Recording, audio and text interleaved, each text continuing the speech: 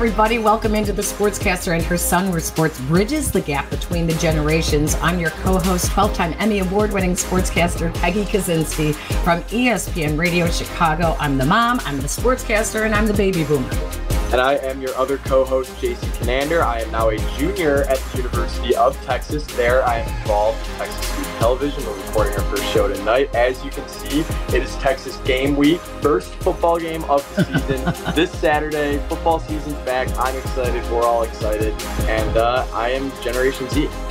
Thanks, everyone. You guys, our views on YouTube are skyrocketing. So thank you, everybody who has tuned in to watch us here on the YouTube site. And those of you who are listening on the ESPN Chicago app, don't forget that we do have a website as well, the sportscasterandherson.com. You can also find us on Facebook. And merch. Well, we promise you there will be some new merch coming to our store at TeePublic very soon. I'm excited about it. Crew necks, and I was actually thinking with my new room, I have this nice blank wall back here above my bed, and I was thinking of making a flag with the logo and so a little promotion while I'm on camera. Yeah. I love it. Oh my gosh. So in this episode, we are talking some Bears football. Training camp is over. The regular season is upon us. And the Bears have switched over not only a new general manager with Ryan Poles, new head coach Matt Eberflus, new defensive coordinator, new offensive coordinator, almost an entire new coaching staff. And they're switching over to a 43 defense, So this is big because obviously under Matt Nagy, they had a 3-4. So a lot expected from the linebacker play. And with Roquan Smith back in the fold, though he did not play any preseason games, it'll be very important to focus in on the linebackers and the four guys up front. Yeah, it will be very interesting. And I actually think that the Bears have a better front seven than some people are probably assuming. Trevis Gibson, in my opinion, is going to be one of the biggest breakout players in the NFL this year. Having Roquan Smith back is big. And he's missed a full preseason before his rookie year. And then he played that opening game against Green Bay. And didn't he sack Aaron Rodgers on the first play of the game? So I'm not too worried about Roquan Smith. But the linebackers are always super important, and something that was a big time, what's the term I'm looking for? Something that killed the Bears very often last year was their inability to tackle in the open field. And you see that a lot in teams that don't win is they can't make those open field tackles. A characteristic of Eberflus's defense with the Colts was the hustle plays, the tackling. He has the hustle system so that he knows that he has the guys that might not be the most talented, they might not be the hardest hitters, but they're going to make those big tackles. And the linebacker position is the most important for tackling in the NFL. So when I was talking to the current Bears linebackers coach about teaching the 4-3, I said, would you ever tell these guys, hey, go watch some old film? And he says he doesn't have to do that because they already do it on their own. They talk a lot about Tony Dungy's creation of the defense with the Tampa 2. They talk about Matt Eberflus coaching it in Dallas and with the Colts. And he goes, and of course, Lovie Smith. And we watch them, have them watch Brian Urlacher and Lance Briggs. Jason, there's no one better to ask about coaching linebackers and switching over from a 3-4 to a 4-3 than Bob Babich, because he did coach two of the greatest linebackers in Bears history in Brian Urlacher and Lance Briggs. So Coach Babich, thank you for joining us. How are you? Well, good morning, guys. I'm doing great and excited to visit with you guys about those two players. Those are two of my favorite players that I've ever coached. And they make your job a lot easier coaching when you coach them like this. That's a good job right there. Yeah, keep doing that right there. So that they were a lot of fun. I want to ask you this, Bob. Does the player make the 4-3, or does the 4-3 make the player? Well, I think that, once you determine which type of scheme you're going to use defensively, you have to, there's a profile for each of the linebackers. So 4-3 linebackers have a different profile than the 3-4 linebackers. So the 4-3 linebackers they're in space a lot more. They're a lot more, I don't want to say necessarily athletic, but they have to be able to play in space, and they're put in position to make a lot more plays. Where in a 3-4, the middle linebackers, the outside linebackers are a lot of times rushers. So they rush the quarterback a lot and they drop occasionally, and that's not their forte. But the inside linebackers are more thumpers and bigger type guys that can play in space in the middle a little bit, but they're not put out there, removed from the core or anything like that. So I think the scheme dictates more what type of player you're looking for. So in Chicago, Roquan Smith, weak side linebacker, has played a 3-4 since college at Georgia. We haven't seen him yet in any action, but all eyes are on him to see how he does converting it to a 4-3. Are you familiar with Roquan? And what do you think we should be watching? What is going to be the most difficult or the easiest for him? Well, I studied Roquan. When he came out, I studied him hard. Loved him. I think he's a fit for the system that Coach Eberflus is going to. I definitely think he's a fit for that. I think he's a player that can play in space. I think it's just going to be for him just getting accustomed to the different alignments and the different spaces that he's going to be, as opposed to the 3-4. And but he'll pick it up quick, and he's going to be put in position to make plays. And he is a playmaker. So I think it's going to be a great transition for him. I don't know him now, but from what I know from the past when I studied him when he was coming out of college, he definitely, fits the system. And I think he's a great player, and, looking forward to watching him in Coach Eberflus's system. How important is it to have a player like Roquan Smith on a roster like the Bears? You mentioned that the type of defense that you play kind of depends on the players that you have. Roster like the Bears, they don't have as many of these high-end defensive players. So how important is a guy like Roquan in the middle, big tackling linebacker? How important is he on a team like the Bears this season? Well, he's going to be an important part of what they're doing because he's one of their stars. And, for you to win games, as Brian and Lance were both stars. We were fortunate to have two. Those guys, when we were winning games, they were making big plays, not just tackles and stuff like that. I think it's important that as a star that you make flash plays and, picks, cause fumbles, tackles for losses, sacks, those type things. And there's no doubt in my mind that he has the ability to do that. So what sets a player like Roquan Smith apart from a player like a Lance Briggs or a Brian Urlacher? Similarly successful players, similarly able type of players, but Lance Briggs and Brian Urlacher were able to turn it into wins on the field. So what sets those players apart from each other? Well, once again, not knowing Roquan personally, but I think he has the same,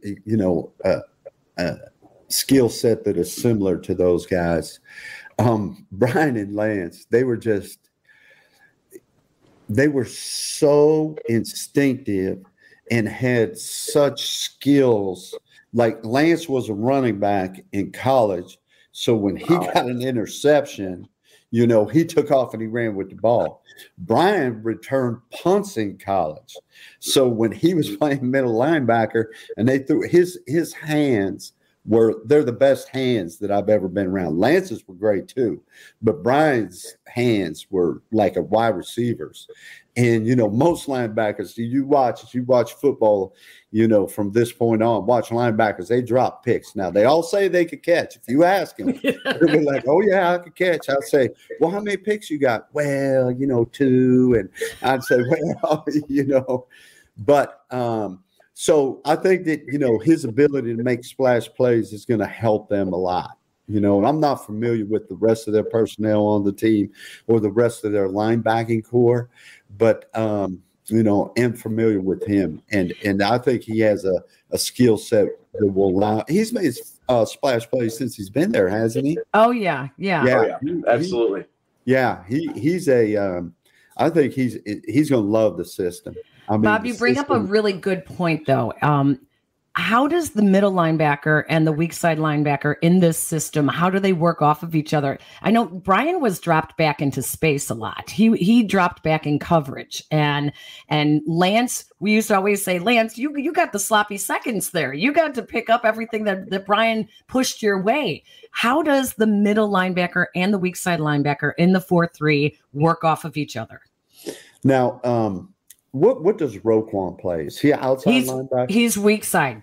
Okay, he's Lance Briggs. Okay. Yes, he's Lance Briggs. And I think Coach Eberflus is going to be very similar to the coverages that we had when we were playing there. I mentioned to you, Peggy, that Coach Eberflus, when he was at Missouri, used to come in and visit us. And then he was with Rod down in Dallas, and then he ran the system in Indianapolis. So I think the system, the actual coverages are going to be very similar. So in the cover 2 system, the Mike linebacker, which is Brian, he played deep a lot. Okay. He played deep a lot. And he was like, we called it deep middle run through. Lance, which is Roquan, he played the underneath coverages. And what the main thing with them is that you set up on the quarterback. If you watch him, you set up on the quarterback, and when the quarterback's looking one way, you cheat that way. And when his hand comes off the ball, you break and all that. And a big part of this system, believe it or not, is the D-line.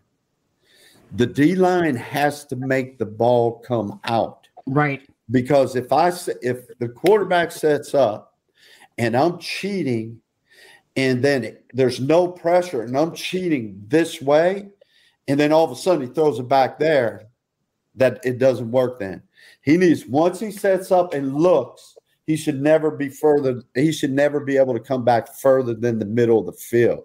Mm. So that's a big part of it. And then when they throw it, it's all about your eyes. It's not so much in man coverage. Your eyes are 100% on your receiver, so you don't see the quarterback. In match coverages, which are in between what the Bears are going to do and what teams do in match, you're like 60-40 on your receiver and quarterback.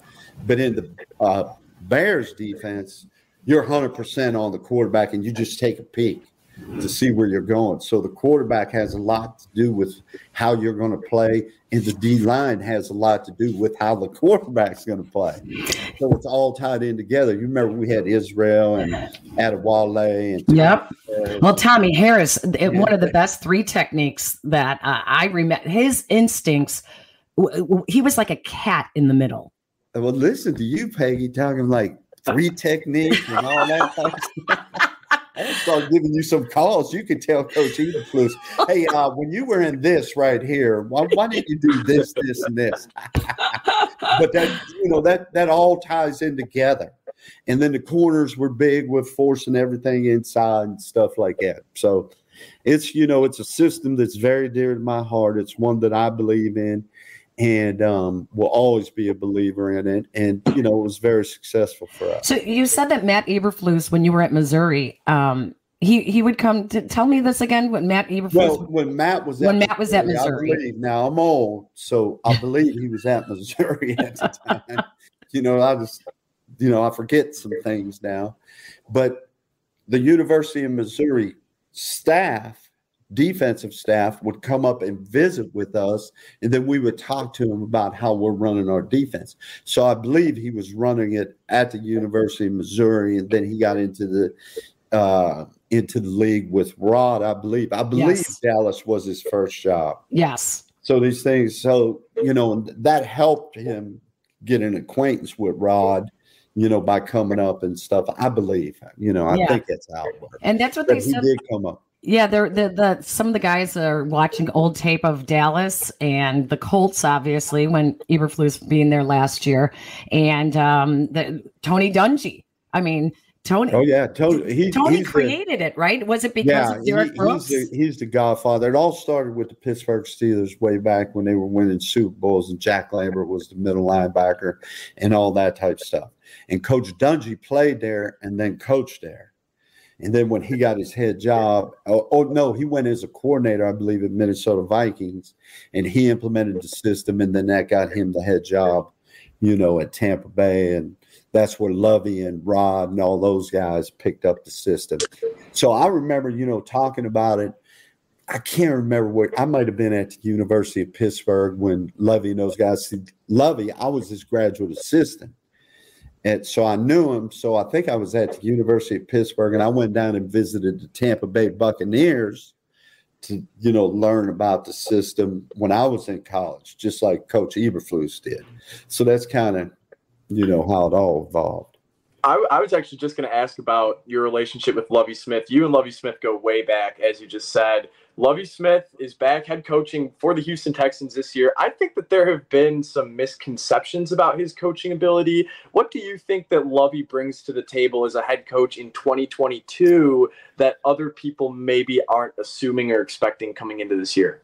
Well, the first thing is I'm the biggest fan of Lovie Smith, so I'm a little impartial. I really am. I think that the guy, first of all, he has character off the field, and he has football character. I love that part about him. I think that he's fair, but he's demanding.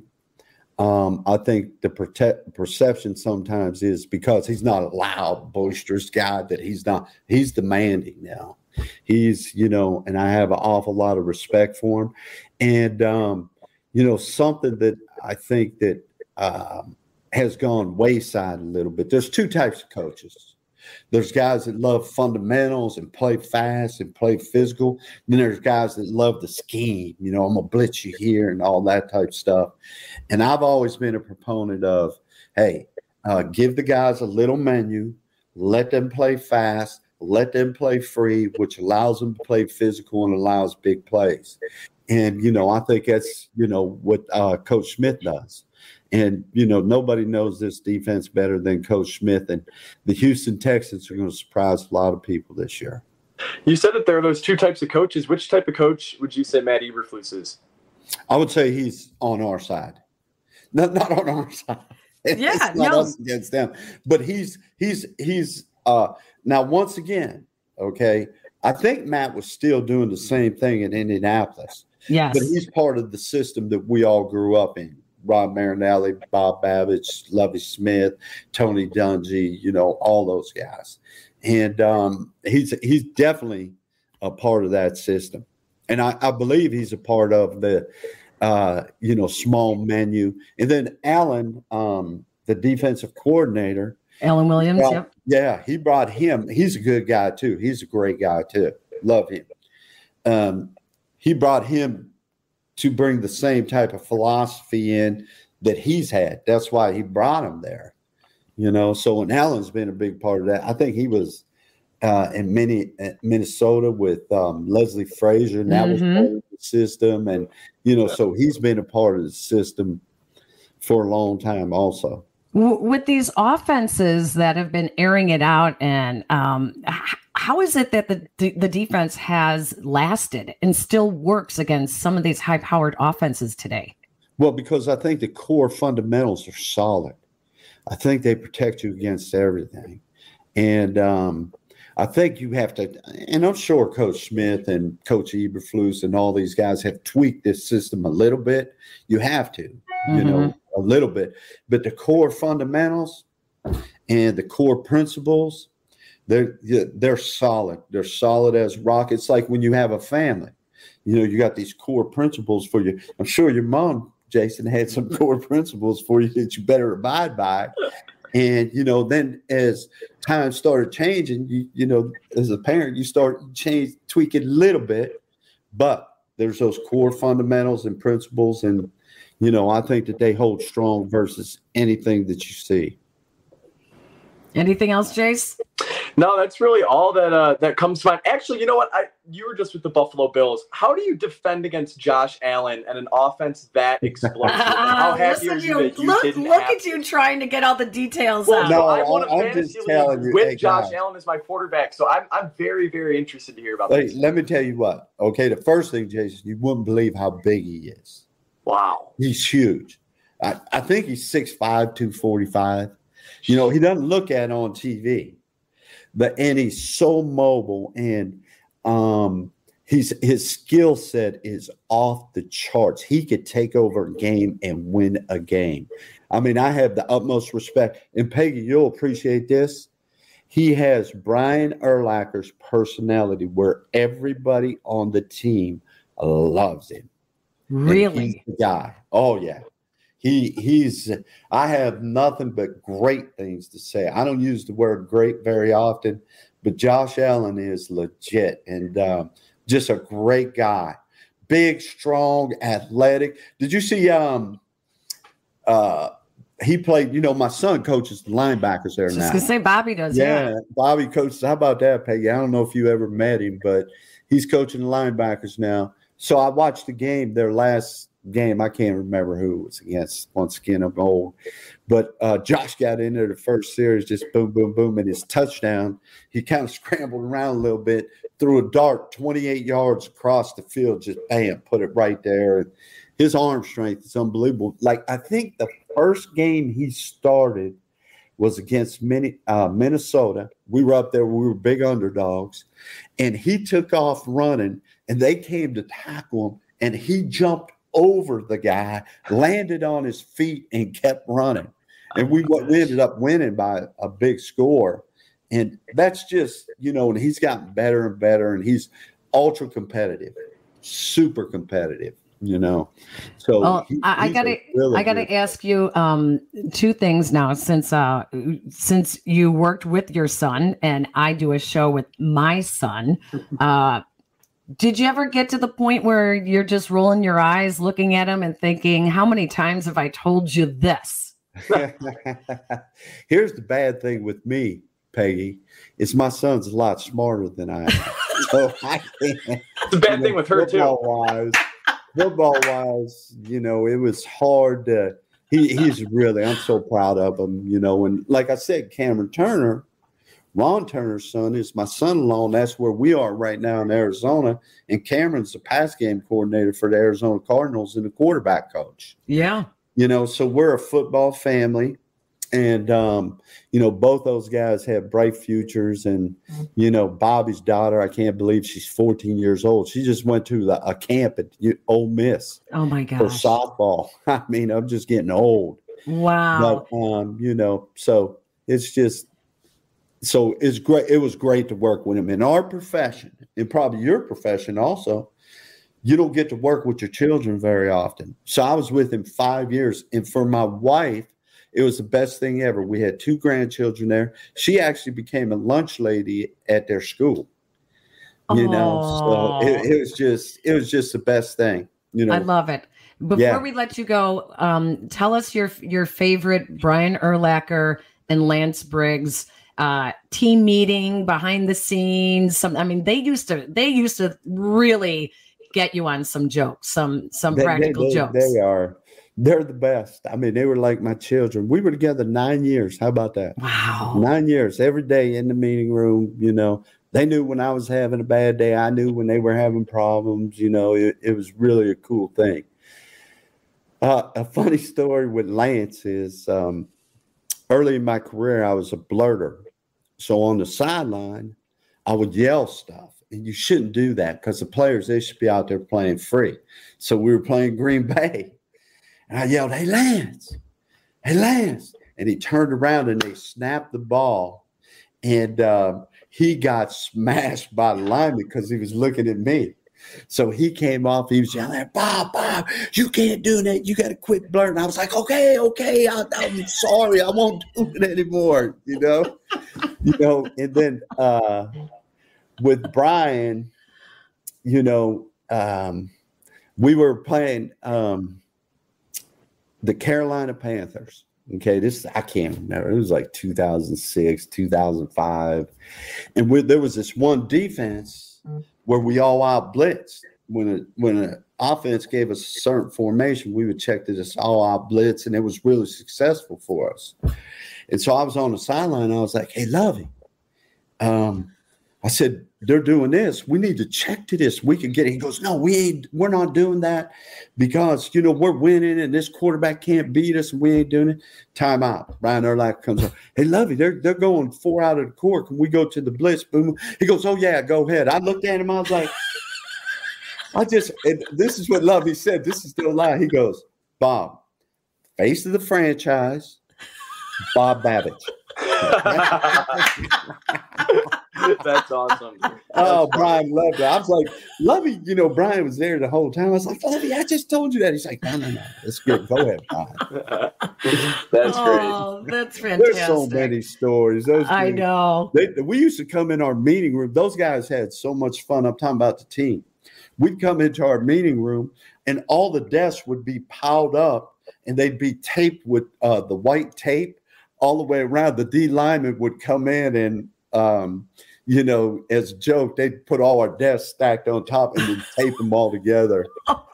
And they would get mad, so those were good times. Yeah, they sure were. Well, we're hoping that the Chicago Bears can get back to a defense like that, like the days that you were there, Bob.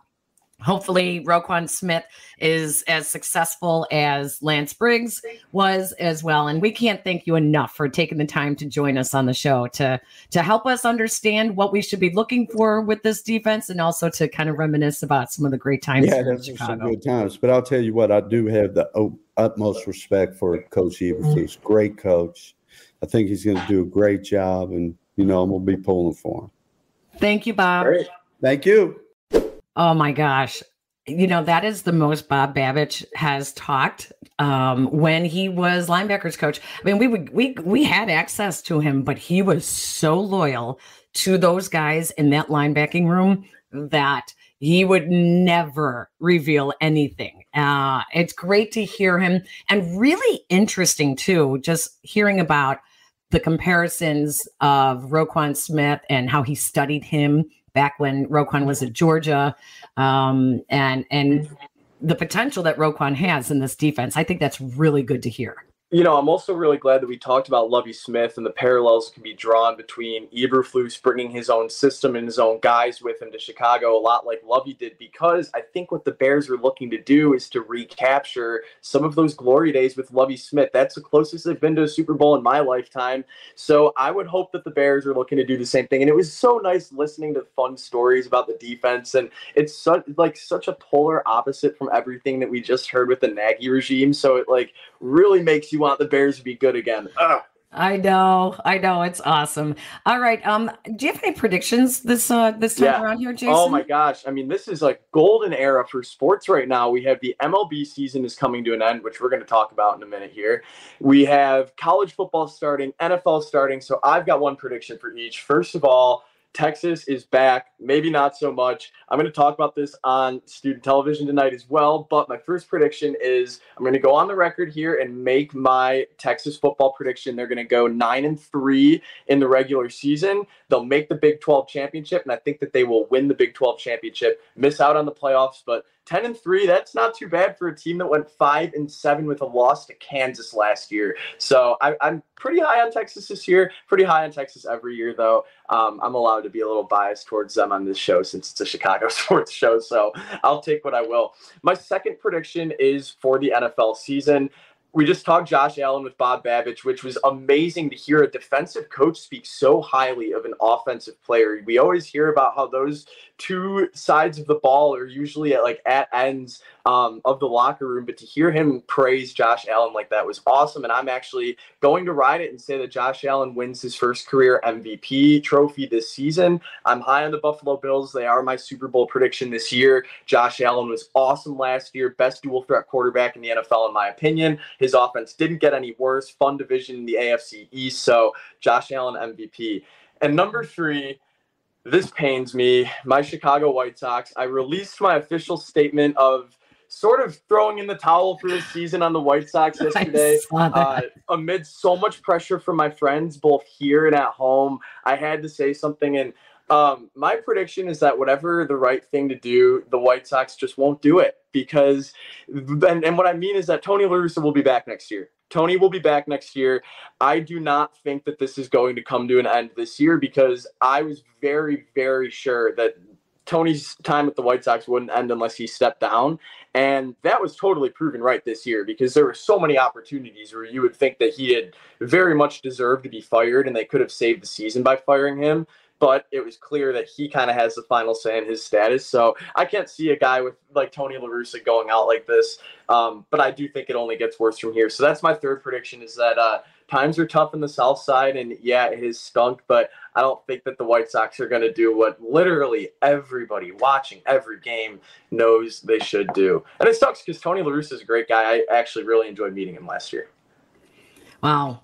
I'm a little stunned at that. All right. So in lieu of my final thoughts, you have an idea for a new segment called Let's Talk. And tell me what this is about. I'll explain it. So my idea for this segment is, it seems like there are so many things that pop up every week on Twitter, especially, where there are two sides of the debate. And it happens with sports a lot too, where it's sort of, there's this old fashioned way of looking at things or thinking of things, and then there's this new school approach. And those two sides seem to collide a lot on Twitter, because Twitter is the common ground for people my age breaking through in media, people my age that are sports fans, and then people your age who are established members of the media, or people your age who are just sports fans, always on the opposite ends of the spectrum. So my idea with this segment is that we talk about something that sort of transcends the generational views, something where your generation would probably think differently than mine does. And we talk about it and see if we can come to a common ground. So have at it. So my first topic that I want to talk about, and we're going to do one topic per show for this.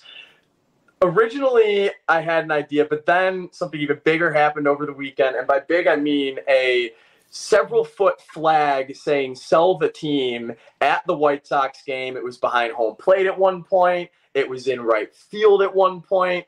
This is something where I think 10 years ago, if this happened, it would have been like super headline news, because that's a big no-no, flashing something like that on TV, flashing any statement on TV. But it didn't 10 years later, 2022, it didn't really even catch that much steam in Chicago. And the steam that it did catch was positive steam. People thought it was a good thing. People thought it was good publicity to sell the White Sox. What do you think about that? About the flag itself being seen on TV? On television. I'm stunned. I'm stunned by it, because most leagues and teams will say it's our right to have you take down any offensive signs that you bring in. And quite typically, you would go out there and say, get the ushers, they got to take that sign down. And that's what ended up happening, by the way. Right. But then it sure took a while. It sure took a while for it to happen. I'm a bit surprised. I think that when you pay for the rights to your broadcast group that is going to show your games, it's your stadium, that you can pretty much make the rules. And I am really, really stunned that it got by. No, so here's my really quick counter argument to that. The other side of this is that's somebody who we know paid for at least one ticket, but maybe has been paying for tickets for games across the course of the season and is obviously displeased with the White Sox. There isn't any rule, to my knowledge, that you can't write something that obviously isn't vulgar or obscene, voicing your displeasure for the team. That's so sort of like what you said. Do you think the White Sox are making up their own rule on the spot? Do you think they reserve the right to do that? Because I didn't see any problem with the sell the team flag, unless the people that the flag's view was obstructing had a problem with it. Otherwise, I think that it's totally fine. Oh, I think that the team has every right to say you have to take it down, and that you cannot, we don't like what it says. I think it's that simple. Fair enough. All right, let's talk about it. All right, good idea, Jason. I love it. I think it's going to stick. I like it too. Good. Nice episode. This was fun. It was great talking football, bringing some optimism to the Chicago Bears, because not a lot of national people are giving them too much optimism. I think these coaches can coach. I think we've seen a huge jump in the preseason, and sure, it's not, starting lineups yet, but I think we're going to see some things that will make people happy this season. So I'm looking forward to it. I'm hoping to see more effort and energy out of this year's Bears. And that's what I think the new coaching staff is going to bring. That has been the most optimistic of everything I've been hearing from Eberflus, has been how he really prioritizes hustling and making those tackles. And that was everything that the Bears were lacking under Nagy. It was just dumb mistakes, the things that the fans at home can correct. It drives me crazy. So hustle, intensity, takeaways, and smarts. That's the HITS principle. Thank you, everyone who has followed us on our YouTube channel that is watching us right now. Please don't forget to check out some of our past episodes. You can also find some past episodes audio-wise on Apple Podcasts if you search ESPN Chicago Podcasts, because that is the home of our audio version of the show, ESPN Chicago app. Continue to download, follow, tell a friend, and we're excited to have a new home. Yeah, and don't forget to follow our brand new Twitter. That's where you can find the latest clips, latest updates, teases, merch, everything for the show. It is at TSAHS Pod. That is just the acronym for our show, and then pod. It's pretty cool. Starting to ramp it up a little bit more, so make sure that you follow it and don't miss out on anything about our show. It's going to be a fun football season. Oh, I'm so excited. So glad that it's back. The White Sox have been disappointing me so much. Just need sports, like positive sports, though, because it's been miserable the past few months. Our thanks to our guest, Bob Babich, who is retired NFL coach, formerly of the Bears, the Bills, the Chargers, where else? Rams. The Rams. Okay. Smith, yeah. Oh, yeah, that's right. With Lovie Smith. Thank you to Bob Babich for joining us. And thank you to our producer, Jake Cantu at ESPN Chicago. And Jason, we'll talk maybe next week, and thank everyone else for joining us. Yeah, thanks y'all for joining us. Follow me on Twitter, follow my mom on Twitter, follow our show on Twitter, and we're looking forward to the fall. Glad to have y'all with us. Until next time, everyone. So long.